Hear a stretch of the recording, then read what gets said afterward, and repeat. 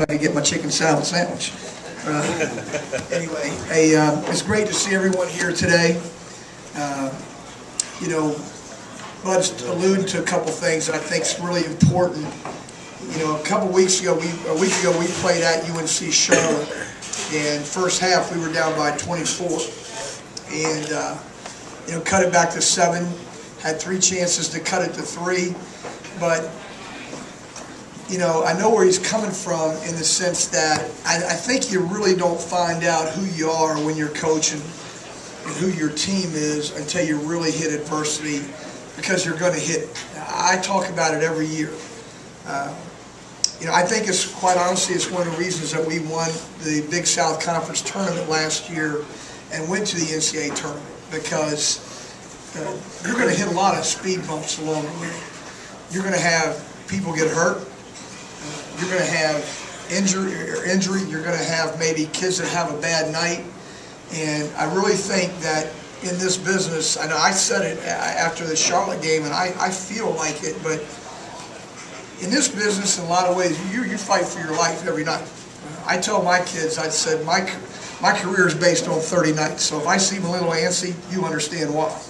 And but with our team, I'm proud of what we've done the last week. You know, we played at Charlotte, and everybody went up. I appreciate you coming up there. I thought we had a tremendous comeback, and I'll be the first to tell you, I am not a good interview after a loss. It's just the way it is. You know, I'm not going to lie to you, but that's okay. Show me a good loser, and I'll show you a loser. So, but anyway, I was really proud of the way that we fought back. I thought that we showed a lot of determination. I thought we showed a lot of guts. On Sunday, we had a huge win for those that were there. You know, Jack talked about it. Jacksonville had won 6 games in a row.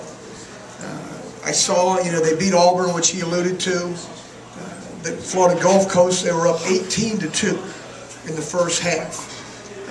The only game they lost was to Miami, and they didn't get a real good whistle. So I was really proud of our kids.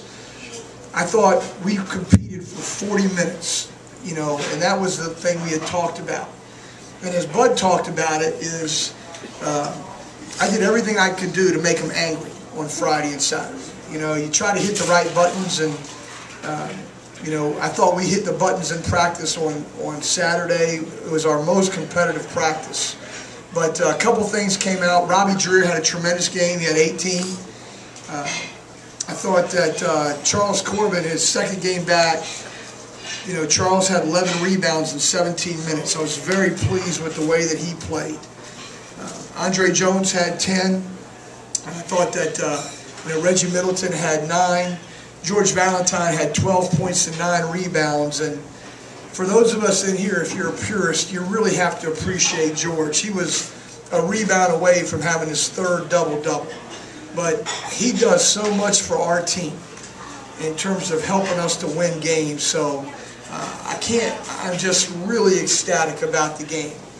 Now, we have issues just like everybody else. Like when we all work, we go back and we all got to say, okay, you know, we got to evaluate our business. So here's our evaluation. Right now, you know, we've got Dayton and Kentucky coming up. I'll address that. But in the games that, for example, that we have lost, and well, it's the games that we have won, the common denominator is our opponent doesn't shoot 40%. So against Jacksonville, we shoot 44%. Jacksonville shoots 36%. That is an outstanding number nationally. Now, what it doesn't say is they went to the line 24 times. Against VMI, we shot 38%. They shot 34%. That was like the 2 battles of the guy that couldn't shoot the gun straight. Okay, so against Liberty, Liberty shoots 44%. We shoot 38, and 40. I think it's like I can't read my. Charlotte shot 44. Liberty shot 42. So we're a team that, if we can hold our opponent under 40%, we've really got a great chance to win the game. When our opponent shoots more than 40%, then we got our hands full. Now, our other issue is second chance points. If you watched us against Jacksonville, we gave up 20 points off second chance opportunities. VMI, we gave up 7. Against Liberty, we gave up 21 points off second chance opportunities. So one of our issues is we've got to rebound better. So that's something that we're going to focus on, once we get back into practice. So we're talking about that. Make adjustments. I learned the other day, trying not to let Robbie inbounds the ball. So I made that change during the game. We are looking at some things that we have to do, I think, to continue to get better. We don't post up very well at all. We don't screen very well at all.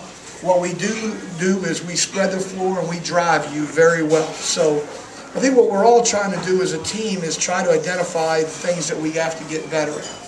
That to me is what makes this profession great. It's not a sprint, it's a marathon. It's the coaches that can, in January, what's the relationship between me and my staff and our team? If you don't have a good relationship with your team, it doesn't matter what you know. And the thing that I try to work on is, when we get to February, are we getting better? So I'm excited about us. You saw our league has had a great non-conference. Coastal last night went down to beat LSU by 9 in overtime down there. They got Mike Holmes eligible. He had 14 and 10. So they beat them. Obviously, we beat Wake Forest. So there's been some very good wins. Gardner-Webb beat UNC Charlotte early. So we've had a lot of good wins in our league. Lastly, if you're not doing anything, next Monday we're going to be playing at Dayton. We're looking forward to it. Dayton seats 14,000 people. It'll be sold out. The reason I want to play is because it's a great place to play. Not alone, they're writing a pretty good check. but it's a great place to play. Their fans are great, and I just kind of want to go back. They were very good last year. They beat North Carolina in the NIT. They've lost 5 seniors. That's one of the things I try to do in scheduling is I try to see who's going to graduate seniors. When you do that, you pull up everybody's roster. They lose 5 to 7 seniors. But they got a great name. I'm really excited about it. And then on Wednesday we play Kentucky at 1 o'clock. It's interesting. It's a Wednesday game, but because it's Christmas, they'll play at 1 o'clock, and I think it'll be full because a lot of times the fans that don't get a chance to come to their regular season games, they'll open that game up. And so I know that they were 1 game away from the elite, from the Final Four, but quite honestly, who cares? I'm looking forward to having an opportunity to play in those teams. On paper, you'd say, hey, your chances look pretty tough, but it doesn't matter. It's a great opportunity for us. Bud and I talked about this, and this is something that's really important. If you don't play good teams, you never know who you are. We could come out and play teams that aren't very good. But what happens is when you get to January 1st in your league, you don't realize that, like for us, we got issues rebounding the ball. So we know that. We have issues guarding the ball. So those are things that we're going to work on, and I'm excited about it. I appreciate everybody coming in here and supporting Winthrop University. We got a great thing going, and the one thing I want to encourage us all to do is we got to get people out. We got to work to get people to come see both of our teams play. These kids work hard. Kids are in exams right now. They do the right things, and so we certainly hope that you guys will continue to support us. Hope everyone has a Merry Christmas and a Happy New Year, and if you have any questions.